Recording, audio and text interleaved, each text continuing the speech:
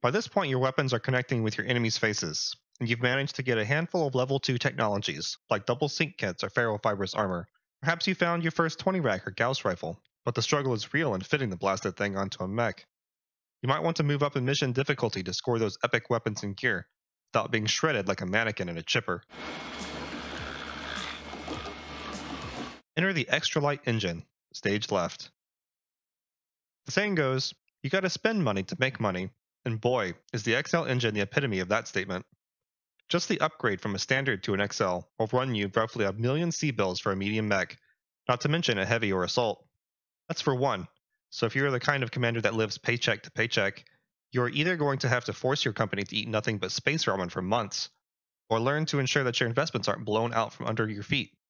Who am I to tell you how to run your unit, though? Maybe your pilots all harbor a secret desire for zero-G noodles. You do you. Still, if you think simply slapping one of these bad boys into a mech is a straightforward cure-all for your mission woes, you might want to have the repair truck on standby. And maybe a hearse. Since a side torso loss destroys your shiny XL engine, you're going to want to give it the most protection possible. So how do you do that? If you aren't already maximizing at least your front armor by this point, you need to turn in your neuro helmet and report for sanitation duty. Whether you maximize your back armor is a choice I'll leave to you. Smart tactical play in the field will minimize the risk to your rear, enabling you to shave slightly. Just don't come whining to me when that shifty VTOL poo-poos your mech, and your wallet. Scrubbing bubbles ain't gonna take care of that stain.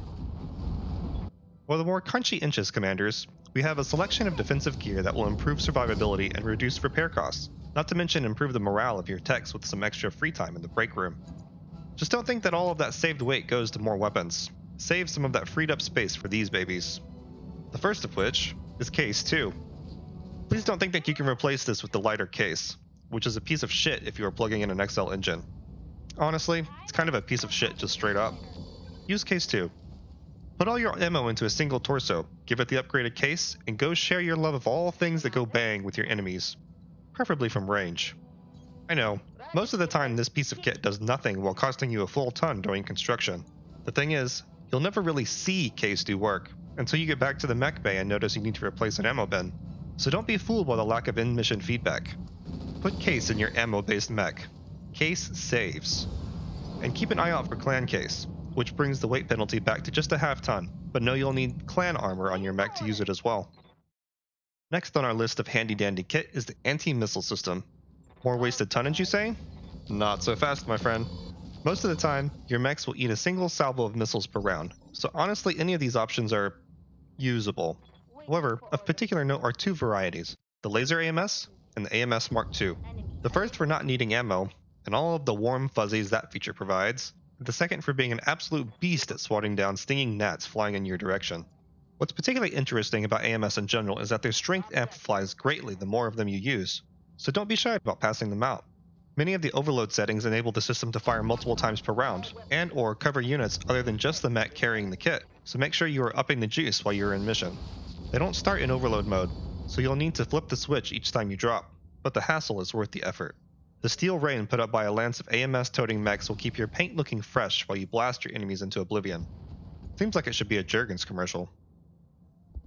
For 1.5 tons, the Guardian ECM is one of the best bang-for-your-buck items you can equip on your mechs. Providing a shield value of 4 to the equipped mech while in passive mode, you receive a sizable reduction to the hit chance of incoming fire from your enemies with this system. It provides a larger bonus when in passive mode, so like the AMS, this piece of kit gets better the more of them you hand out. It also starts in this mode on a mission drop, so if your whole unit is packing, you won't need to worry about turning it on, unlike your significant other. This unit is similar to equipping plus dodge gear in a traditional RPG. Install in mech, get hit less. What's not to like? I do also want to mention that if you are finding yourself struggling to squeeze in a Guardian on your mechs, there is the option of the excellent AR-12 Sheath Beacon. For the purposes of this discussion, it duplicates the effects of the Guardian and adds some sensor strength to boot, all for the low price of replacing your cockpit sensor equipment, plus an extra critical slot in the head. That's right, it's tonnage neutral. Both the ECM and the AMS are too useful to leave off your mechs once you get into 3-skull missions and above, so you should get into the habit of keeping them in mind when you upgrade to XL. You are going to have access to a lot of ways to reduce the weight of your mechs, so spending a few tons on defensive equipment is worth the investment. Unlike your enemies, you don't have unlimited mechs or funds, and the loss of even just a couple of XL mechs could financially ruin your company. Defensive equipment is a foolproof way of adding survivability to your unit, and trust me, there are a lot of foolish mech warriors out there. While adding defensive items in the mech lab is a solid start, the rubber meets the road on the battlefield. There are going to be some adjustments you can make to your fighting style to further increase the longevity of the XLs you field. Firstly, if you are a commander who uses at least one mech as some sort of fire support, that role is a prime candidate for upgrading to an XL early, as presumably you keep this mech to the rear of your battle line already. The range will help to mitigate hit chance, as the AI will prioritize lower armor units that it has a decent chance to hit. However, if you use, say, a single flush unit backed up by a horde of barrels on legs, that won't be enough to keep you safe. You may want to start taking slightly worse shots, or shots with fewer guns, in order to take prime hexes that offer cover like forests and rocks. To that end, the game doesn't recognize war crimes, so feel free to wreck some office buildings if you find yourself in an urban environment, and then climb into the hole you just made. If you are employing this strategy religiously, you might also consider bringing along some jump jets for easier traversal. Specifically for mechs in the medium class, though this does somewhat apply to heavies as well, you can choose to use the saved weight from the XL to simply install a bigger engine. Extra movement will give you more control over the battlefield, letting you reach those aforementioned cover hexes and even potentially giving you additional pips of evasion. I strongly recommend against stand and deliver playstyles when running an XL, so you'll want to stay mobile. While it may not look like much, going from a 4-6 movement profile to a 5-7, or better, 5-8, will make a massive difference in your options in battle, in addition to keeping you safer from return fire. Remember that XLs make inviting targets, and you only have so much armor you can place over a single mech's torso. Because of this, you may want to cycle your mech's evasion and cover situation to spread out the incoming fire over your entire company as opposed to having it concentrate on a single unit, even if that unit is the most heavily armored. While shaping your evasion this way will likely result in more damage received overall, keeping your mechs otherwise functioning at full capacity will enable you to bring all of your firepower to bear on your enemies, hopefully eliminating them faster.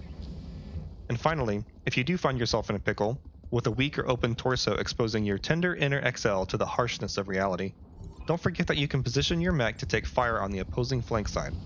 It will remove the chance for the exposed torso to be hit, though it will also eliminate a leg and, if it still remains, the associated arm. The concentration of damage on the flank will not protect you under sustained fire, but is a good tool to keep in your pocket when you need to squeeze another round, or possibly two, out of a crippled unit before rotating it off the line. A shrewd commander will combine all of these techniques, fighting style adjustments and mech construction, to keep their mechs safe while pummeling the enemy. A hunchback says 50 tons on the 10, but when chock full of weight-saving technology, it might end up bringing 60 tons or more of effective kit onto the battlefield, in a container that is more nimble and costs less to drop than its heavier cousin. Multiplied out across your entire company, that could be a whopping 25% more equipment than listed. If BattleTech is a world of small advantages, that is like bringing a wrecking ball to the bowling alley. Is there a specific technique you found to be effective that I didn't include? Or perhaps you just want to express your enthusiasm for this fantastic game? Either way, drop a comment below. I'm Gubaji. Hopefully you figured that out by now. In any case, I'll see you on the battlefield, whole or in chunks. Can't take many more hits like that.